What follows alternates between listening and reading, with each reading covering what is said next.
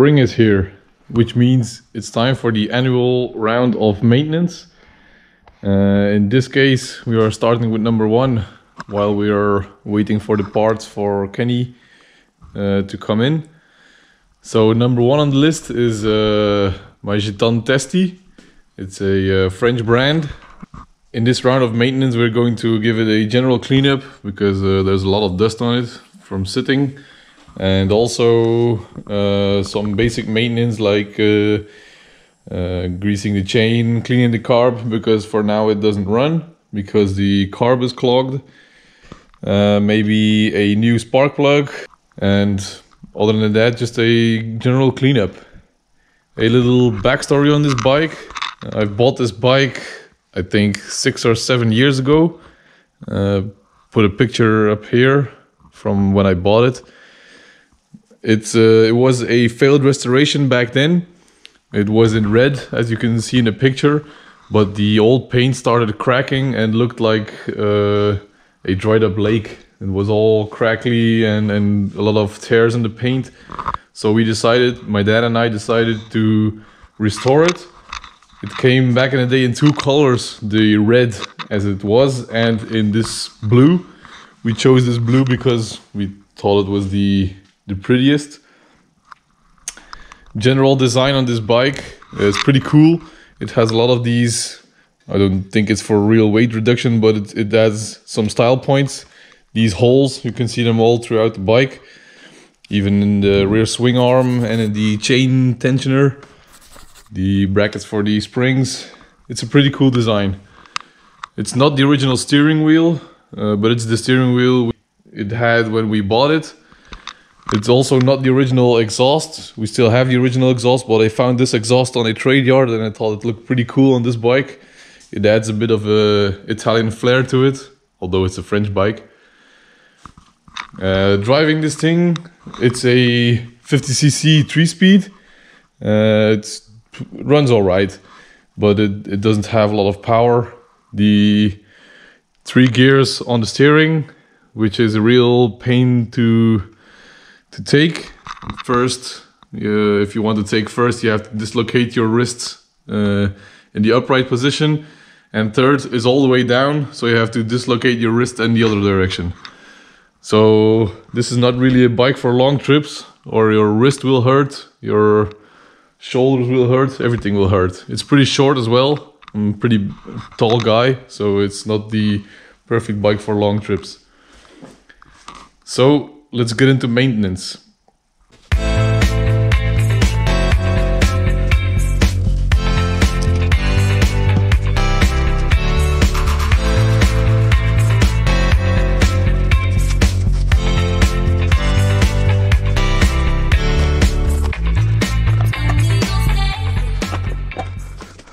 It's already starting to look a lot better.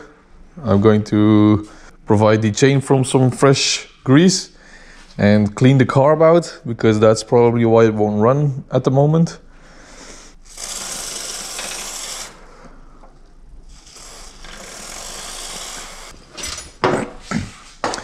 As you can see, I did run a double fuel filter for this bike, but it's not enough. Oh.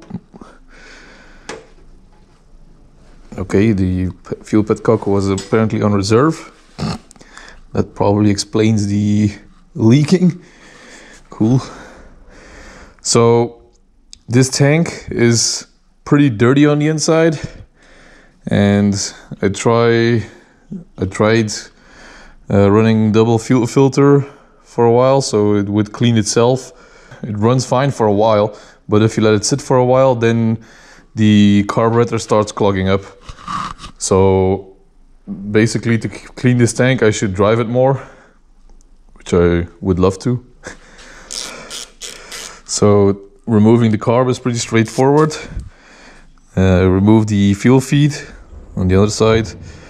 In this case, we take out the throttle slide, and then by loosening this screw here, the entire carb can slide off.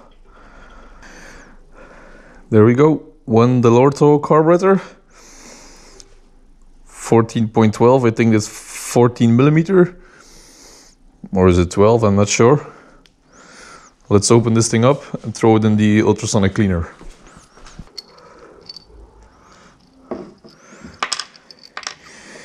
Yeah, there's a lot of grime in it. Let's get the float out, because I don't like putting plastic things in the ultrasonic cleaner, because if they get too hot they can melt. Here you can see the fuel needle to block the fuel feed. I think 90% of the carburetor, especially bike carburetors, work like this. Oh. This one only has one jet. So this one is going here into the ultrasonic cleaner. And here there should be a little filter for the fuel feed. I think this is the one that gets clogged up most of the time. Yeah, it's pretty dirty. This can go in the ultrasonic cleaner as well.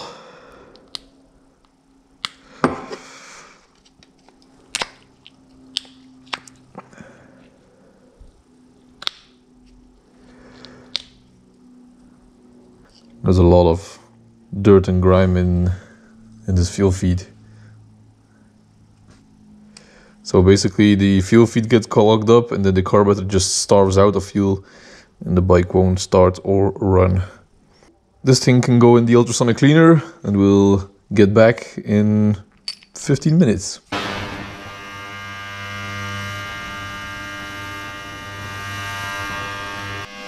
I'm sorry for the background noise of the ultrasonic cleaner, but I just wanted to show you this while I'm checking it. The color of the spark plug is actually near perfect. It's coffee with a bit of milk, as we'd like to say here. This is the perfect color for a two-stroke combustion engine. It means the mixture is spot on. Let's check spark. Ooh, plenty of spark. Yeah, this one will still work just fine. The Minarelli motors have a little peephole behind the logo. You can remove it and watch inside the transmission, or the clutch at least. And I've refreshed the oil last year, and it's hard to see on camera, but it's still red. So the oil is still pretty good. So I'm not going to change it right now. This will be probably next year.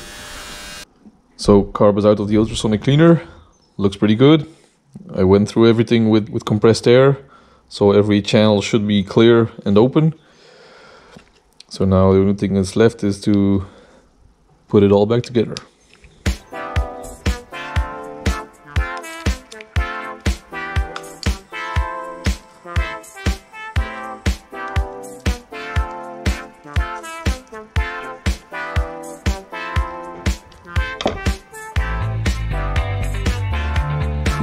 Floating needle.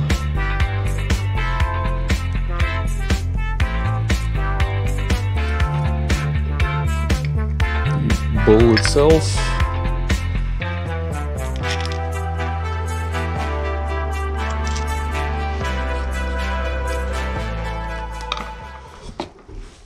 And the air filter.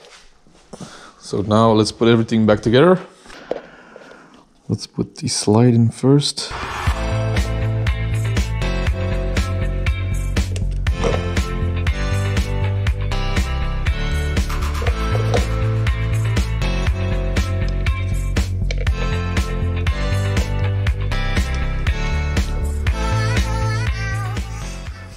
There.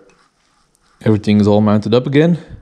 Let's open the fuel pad cock so the carb can fill with fuel. And let's see if we can get this thing fired. Oh, I had to check if this is these fuel filters have a direction. So if you mount them, check them. I think this is actually the wrong way around.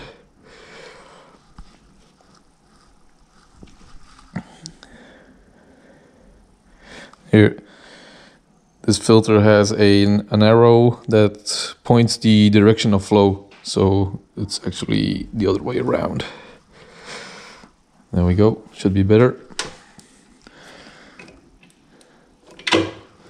Let's see if this thing will fire up. Let's add the choke and let's go stand by the throttle.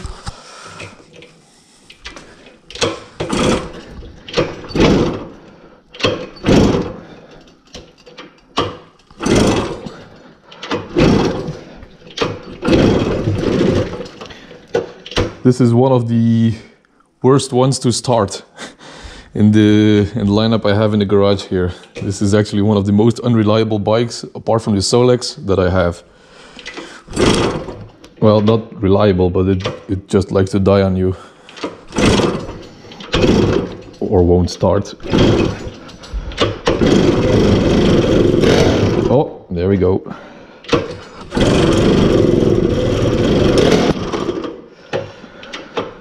Come on. There we go. Oh, almost. Come on. I know you want to. Maybe no choke.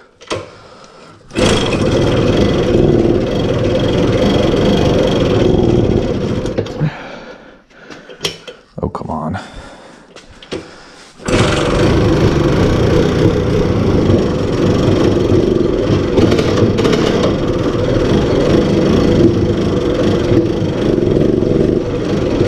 Come on, you asshole!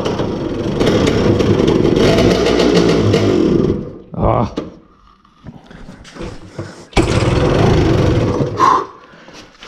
This is a workout.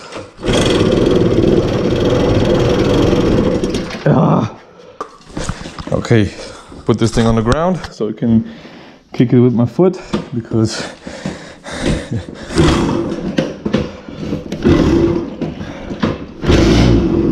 come on. Finally.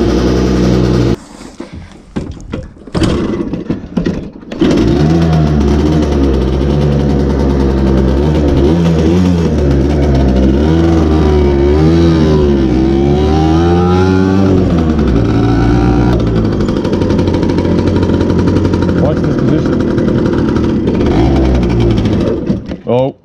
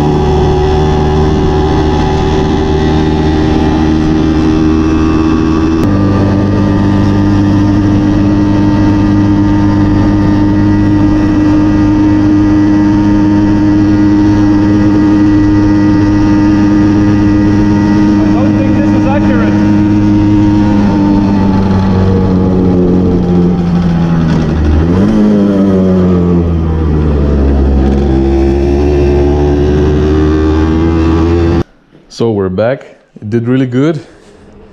As you can see, it's an old bike. It has some issues. At RPMs, it tries to shake itself apart. It goes in like some sort of resonance, and the whole frame starts shaking. That's probably why the front fender is ripped on both sides. The previous owner tried to weld it, but the welds came loose again. You could also see the speedometer is all over the place. Super accurate. It's actually the second speedometer we have. The first one was so shaky that the needle actually broke off when hitting one of these tabs. But I'm super happy it runs again. Hopefully I can take this thing more out and actually get back home again, because it wouldn't be the first time I had to walk home after a ride with this. So the first one in line is done. Next one will probably be Fristy. the SP747 or maybe the Royal Nor, we'll see. Probably Fristy because it's the easiest. It struggles with the same problem. It has a clogged carburetor, so fix will be pretty easy. So if you've liked it, please leave a like, consider subscribing, and see you in the next one. Cheers!